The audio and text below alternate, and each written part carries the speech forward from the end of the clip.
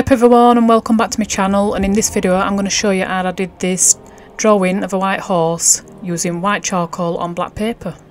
So the materials I'm using in this video is going to be a white General's charcoal pencil, a black General's charcoal pencil,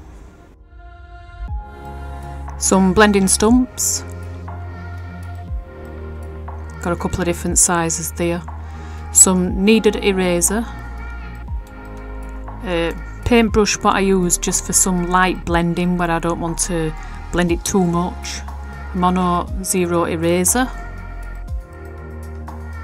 a ruler because this horse has got reins on and I'm no good at straight lines, and this cheap hard charcoal pencil that I got in a set of graphite pencils, and then some Frisk black card. I will, as usual, have all these supplies listed in description, so you can head on down there and have a look if you're wanting to buy some of these supplies for yourself and try out this technique for yourself. So with me being right-handed, I'm starting up in top left so that I don't have to lean on any work that's already been done, and you can see that I'm using a sheet of glassine paper as well, so that I'm not leaning directly on paper. Your skin oils can get on paper and ruin it a little bit or smudge your charcoal around and what have you, so I'm just using that there. So all I'm doing at the moment is just adding a first layer of white charcoal to ears and forelock area. I'm just going to work in sections at the moment so that I'm not trying to do too much at once. Where you've got any hair directions, I'm just trying to follow that with strokes at charcoal, especially on forelock area and what have you. You don't have to worry about covering all black paper at the minute because it's going to all get covered up when you blend it with stump. So now I've come in with blending stump and I'm just going to go over all of that and just blend it all. And again, where you've got hair directions, I'm just going to try and move it in direction at hair growth, you know, like on the forelock and that kind of thing. And also on top of head, I'm just extending it down a little bit. Where I've stopped with actual charcoal, I'll still blend it a little bit further down. So when I finish blending that, obviously it will dim it a little bit. When you first put charcoal on it, it's nice and bright and white, but then when you blend it, it sort of takes away that brightness. So I come in with another layer and start adding some more charcoal to your brighter areas that you want to be really white, and then just build up on them layers and start adding some details and hair strokes and things like that. The tip to this technique is that really you're only painting or drawing the highlights depending on what medium you're using. Obviously I'm using charcoal, but you can do this technique in other mediums as well if you use black paper and use any kind of medium where you can put it on black paper. And all you're doing is putting in the highlights and then letting the paper be the darks. So anyway, where it's like black, you just leave it black because that's what coloured paper is. And then obviously as your values go up, you just add more and more medium, and then you make it the brightest where you've got your highlights. So sometimes when you've got a dark subject, like say a black Labrador, you'd literally just be drawing the highlights and a lot of the rest of it would just remain black or nearly black, because that's all that's going to be visible really. I mean, in this video I'm doing a white horse. I know they're actually called grey because they're born black and they gradually get lighter as they get older, but from an artist's perspective I'll just refer to it as a white horse in this video. So obviously there's going to be a lot more of him that I'm going to actually be drawing on, because with him being white I'm going to have to put a lot more charcoal on this to make it, you know, white as a white subject than I would have to do if it were a black subject like a black horse or a black Labrador. I have done a video with a black and white horse in, you know, in this technique with white charcoal on black paper. I'll link to that above and you can go and have a look, and you can see the differences between the two horses and how I go about making them look the way that they do. So anyway, as I move on to more sections, I'll just say a few words about the subject himself.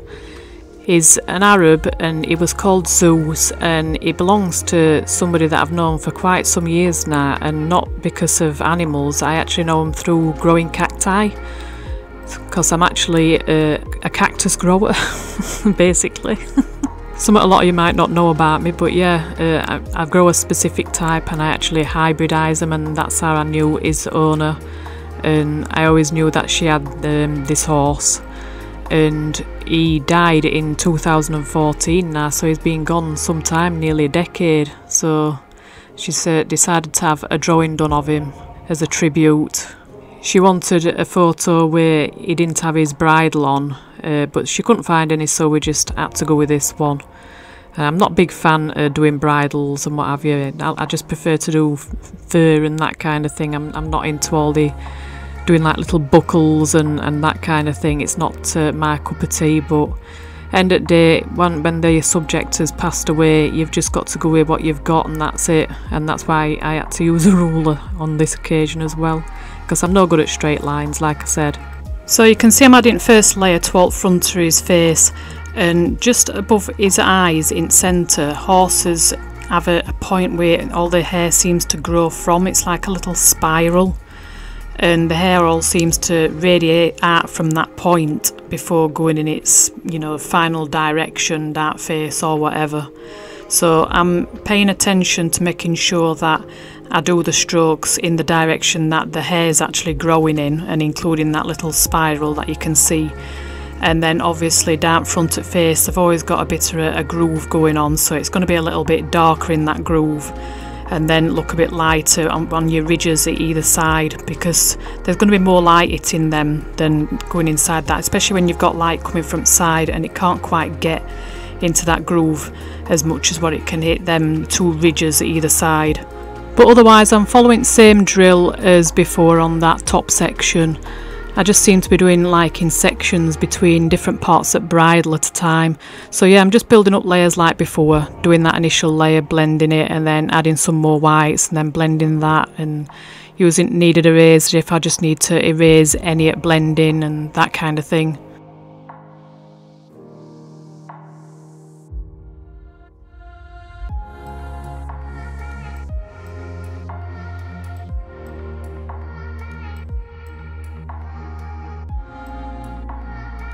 So here you can see that I've come in with a black charcoal pencil, and the reason I do this is because sometimes when you're wanting to do smaller dark details, it's difficult to get them precise just using erasers alone and relying on paper to do it. So I do try to be really sparing with a black charcoal pencil in these white charcoal, you know, drawings on black paper. But sometimes it's necessary, you know, to get a little bit more definition in small dark details, such as the eye on this horse. I also needed it a little bit on the bridle straps to get the edges of them nice and sharp again, because they did get smudged over a little bit by the white charcoal, and as I say, you can't get a nice defined edge just using a razor alone. So I'm currently working on muzzle, and the muzzle took the longest of any part of this drawing, I think, because it's got lots of details going on, like little wrinkles and pimples, and obviously your nose and your mouth and that kind of thing, little whiskers and all them sorts of things going on. So yeah, it does take longer to do muzzle on an horse. I think it's probably the most complex part of an horse portrait. And I were also careful to make sure that I preserved a little bit of black paper showing through, not quite so bright white, just underneath that noseband on bridle, because it's casting a little bit of a shadow there, so you don't want to be doing that bright white all the way up to the noseband, otherwise you'd lose that shadow there.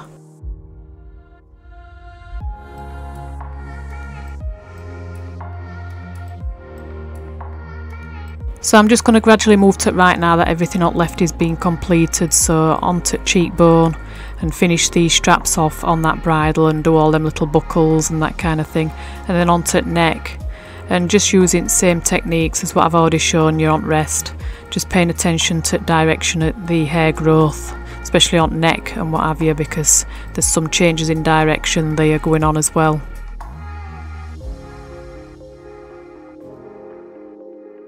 And also just behind that cheekbone there's some little wrinkles and creases where the horse is bending his neck, which often happens when the bend in the neck's a little bit more. And then also the muscles will tend to bulge out on the neck, so where they bulge out most you probably want it to be lighter, and then where you go inwards and you get your contours, you probably want to leave it a little bit darker, and then it gives the impression of actual muscles and definition in neck rather than it all just being plain white.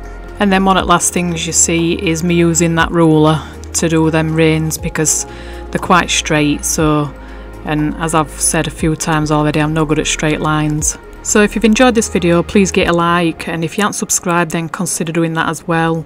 You can support me via super thanks, because every little bit helps me to continue this channel and keep putting more content out for y'all. I will have another acrylic painting video coming out soon as well, so until then I'll see you in my next video. Bye!